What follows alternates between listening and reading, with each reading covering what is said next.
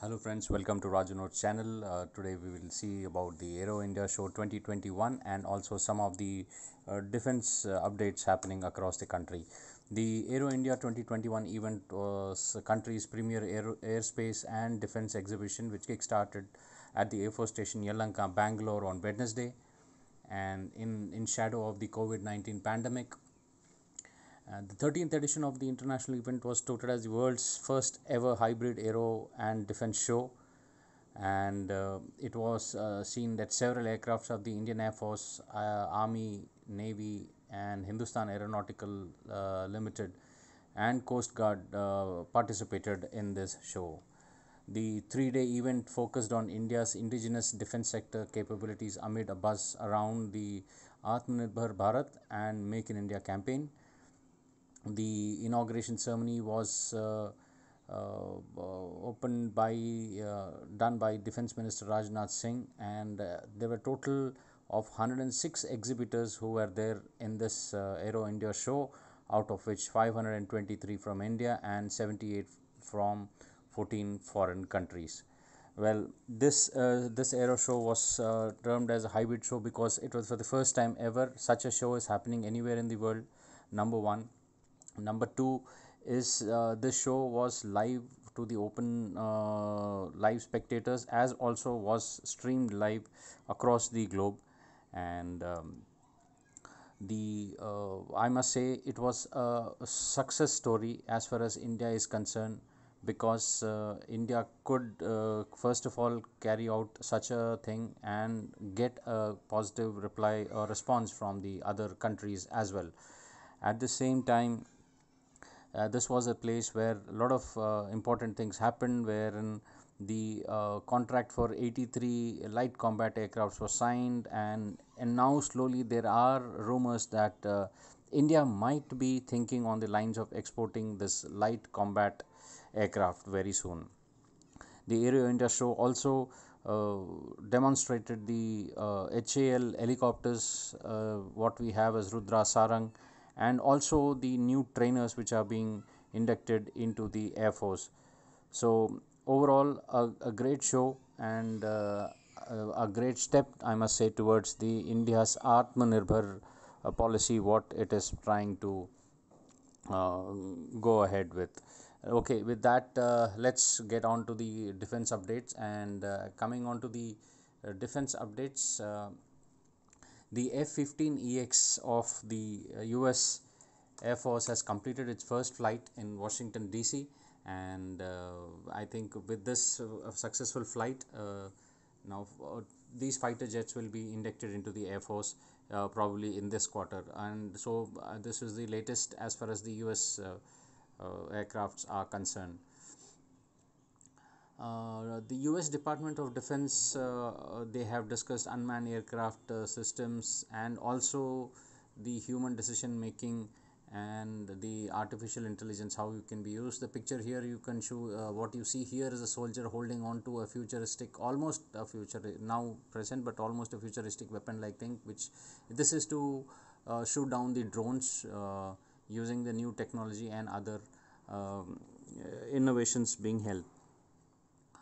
The Hindustan Aeronauticals Limited has shown a concept of helicopter drone called as RUAV. This you can keep it in your mind, RUAVs, and these are designed to carry loads in high altitude regions, especially in our northern India sector. And these the concept also shows at the Aero India 2021 that it can be fitted with a surveillance payload too if desired, and it can carry out 150 kgs of payload. These drones are slated to enter detailed design stage soon, and is based on the Indian Army requirements for the high altitude. So see how it can change the or change and enhance the fighting skill capabilities of the armed forces who are fighting on the high altitude areas. The HAL also will fly a Jaguar Darren 3 fighter with production version of ELTA sourced active electronic scanning radar by March 2021. The radar will be completely built by the unit, built up unit, that is CBU, but integrated by HAL. And these are the radars which we were till now importing from countries like US and Israel, but now we are trying to manufacture the same in our country. The Contrap's IC-25 HD stabilized infrared maritime payload system for Indian Navy is being developed. The IC-25 HD is a member of the IC family of compact observation system that was specially designed for the harsh naval environment. And these systems will be installed on the new Indian Navy warships which are under construction at L&T shipyard, and will be delivered by this year and next year. The Pakistan says that it has successfully test fired a short range missile, and it is basically India centric, but we all know what Pakistan keeps trying to prove. And as such, the way it is going in the economical crisis, what is happening, the amount of loans which he can't repay but still wants to spend money on this is all sure shot mantra for a doomed state. But anyway, if it says that it has successfully test fired a short range missile, nothing great in that, nothing new in that, but let's go ahead that it has acquired something new. This is a new artificial intelligence can now detect emotions with radio waves. Well, this is a topic which probably now scientists have come up with a new science and technology kind of a thing, wherein you can with a kind of a mobile in your hand, you can use the radio waves to pick up the changes in the heart rhythm, and then use the advanced AI and called the neural network to understand what those signal means. In other words, just imagine that you are the soldiers are operating in the harsh climate of Jammu and Kashmir, and also in wherein probably the local population might not be of great help to the armed forces. That is the time, just imagine a soldier picking out his mobile and just taking a photograph or maybe a video of that soldier, and the RF system reads his heartbeat, probably his pulse rate, his palpitations and other thing, and then using the AI, it keeps telling the soldier in his earphone about whether this person is likely to be a, threat or is a non-threat. So what a wonderful system it is. Let's see when it is developed. But such kind of a technology is coming up. Okay, the Seychelles have ordered 300 fast petrol vessels from India's Garden Reach Shipbuilders and Engineers Limited, and this contract has been signed, and government of Seychelles will take this fast 300 T fast boat petrol vessels. Well, these are small steps which India is taking towards the Atmanirbhar as far as the defense sector is concerned. The Israel's Rafael Advanced Defense Systems and India's Bharat Dynamics Limited, which is in Hyderabad, have signed will be signing a MOU for joint induction of an anti-torpedo defense system called as SHADE, and this SHADE will be for the Indian Navy, and the probably this thing was signed as I make this video, because I took a shot about some days back. Um, this shade, why is it so different, is because it is a combination of both soft and a hard kill, and uh, this kind of a technology has never been used earlier, and probably this is uh, the world's only system which employs a combination of soft and hard kill decoys, providing a robust and effective defense against the modern torpedoes. It is the part of Atmanirbhar. I don't know if I can zoom this photo. No, I am not able to zoom this photo. But if you see, if there is a torpedo which has been fired from a ship in this picture, there is also the shade which has been dropped into the ocean oblique sea from a distance. Now it first tries to kill the system, it first tries to soft kill the system, but if it doesn't, then as such the hard kill is there for the torpedo. And India is also looking for the Verba man portable air defense system comprising of launching mechanism, missile, and the friend or foe and other mechanisms. The India has shown interest in this Russia's Verba man portable air defense system. It may be as now, since the Igla missile systems are being are aging, so probably this is being looked at as a replacement for such a air defense system. Okay, Tejas and Brahmos Astra are among 156 defense items that have been cleared for export. Now, if these 156 defense equipment for export include the LCA Tejas, RT guns, battle tanks, missiles, anti-tank mines, and explosives. And there are about 19 aeronautical systems, 41 armament, and other combat systems. So basically, all these updates will help you in case if you have an examination question coming on Atmanirbhar and with special reference to the defense and defense production and its procurement. The India has claimed to have designed and developed a solar power infinity drone. You remember this word, infinity drone, and it is said that its capability is that it can fly about 65,000 feet for 90 days while monitoring attacks. This will be basically an ultra high altitude drone, and it is with this, if this drone is it's in production, and if the Indian armed forces get it, so just imagine the kind of real data or real time data which this can give to the soldiers, for especially if you are planning to strikes like that in Balakot or the other sectors, wherein some particular area should have been in surveillance for more than such about 2 to 3 months. So ideal for such things, and since it's at a high altitude and it's a drone with no life is lost, and moreover with such a loitering capability, it will certainly be a force enhancer. The HAL and Safran have memorandum of understanding to develop the high thrust Kaveri turbofan engines.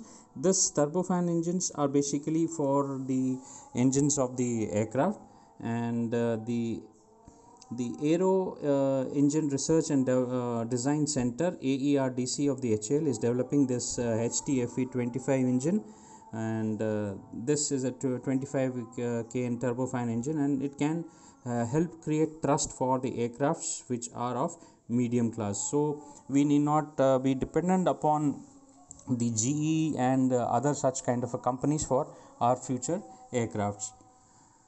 A new development in the defense, Russia has developed a first ATGM, anti-tank guided missile, which is capable of shooting down UAVs. Yes, you heard it right, it is an ATGM which is capable of shooting down a UAV. So it's a great thing. Instead of just getting stuck to the surface to surface, it can also act as a surface to air. And the KBP Instrument Design Bureau, which is part of high precision weapon holding company of Rostec, has developed this first multi-purpose anti-tank guided missile system which can effectively shoot down drones. And so let's see what else can it be done.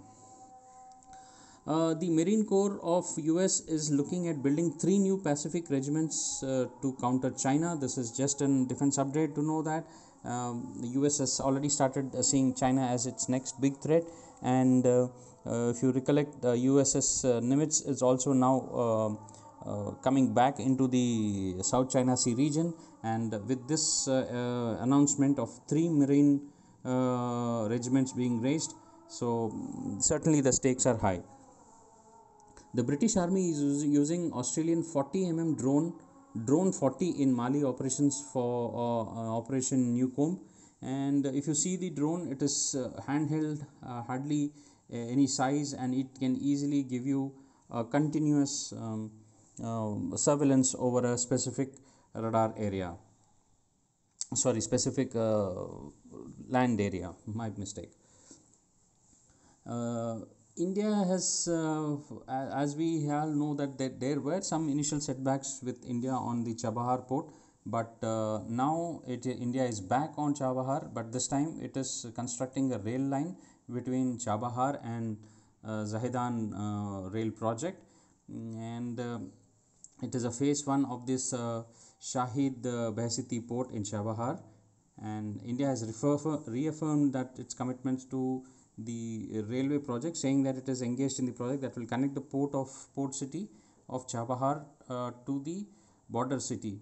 Zahedan is basically the capital of Iran's Sistan and Baluchistan province, and it's a border town, so it can basically become a great gateway of Afghanistan with the rail connectivity. So if this rail connectivity is through, the purpose of Indian purpose of having a port much ahead of Pakistan, and from port itself you connect it to through this rail line to Afghanistan, and Afghanistan to India, it is very much on the card. The Mysore-based Defence Food Research Laboratory has readied a food that can be consumed by astronauts on the India's first ever manned space mission Gaganyaan, and it has sent this to ISRO. And Gaganyaan is basically designed to carry 3 Indian astronauts who are already training in Russia to the low Earth orbit, an orbit of about 2000 kilometers or less, for a period of 5 to 7 days. Now, why is this important? If we happen to if this food happens to be accepted, and if it works out successfully, then you see the amount of imports which will cut down, or the technology which have been borrowing from other countries, that will go down and go on to the Atmanirbhar Bharat. The Lockheed Martin successfully test fired the Morpheus counter unmanned aerial system. Basically, the Morpheus stands for the Mobile Radio Frequency Integrated Unmanned Aircraft System Suppressors. This is in the picture, if you see, there is a aircraft which is flying, probably a helicopter in a black speck, that is carrying this equipment called as Morpheus, and the unknown aerial vehicle which is represented by a white cloud is shown, as you can see. Many a times the problem with shooting down a drone or unmanned aerial vehicle is that, first of all, the RCS of these objects are very less, therefore the radars can't catch it. Secondly, the speeds of these drones are very slow, so it is unlikely that any high flying aircrafts can pick it up. Even if it is picking up, the engagement will be difficult. So drones can be hit possibly only by the helicopters, which are ideally suited, but even then, helicopters, now shooting physical hard kill is always difficult. So with such equipment fitted onto the helicopter, a quick reaction is possible, especially where the area is under threat.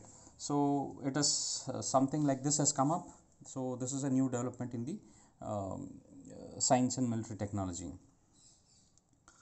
Rafael Advanced Defense Systems have unveiled a new variant of the Spice 250 air to surface munition that is integrated with turbojet engines that extends the flight range to 150 kilometers. And Rafael has unveiled this new version today at the Aero India Show 2021. The Spice is the combat proven missile system in the operational service with large customers, including Indian Air Force. And if you recollect, Spice 2000 was used during the 2019 Balakot strikes. So this will be a much shorter and shorter variant of that, but a successful one, I must say.